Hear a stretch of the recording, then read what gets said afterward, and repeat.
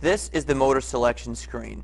If you had double-clicked on the motor folder instead of double-clicking on the drive configuration folder in the prior lesson, this screen would be grayed out and you would be unable to proceed with selecting a motor.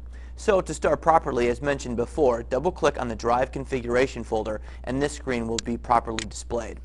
There are two major folders here, Parker Europe Motors and Parker US Motors. You can see the contents of each of these folders.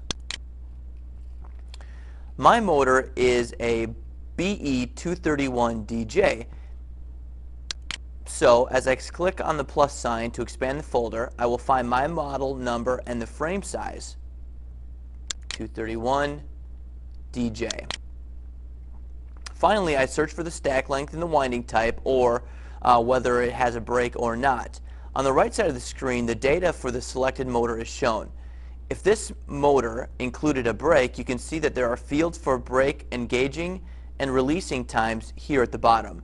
You can change these values if you like, but the numbers you see are already pre-configured in the database, so the need to change them is unlikely. But I will remain with the BE231DJ XXXN and click Next.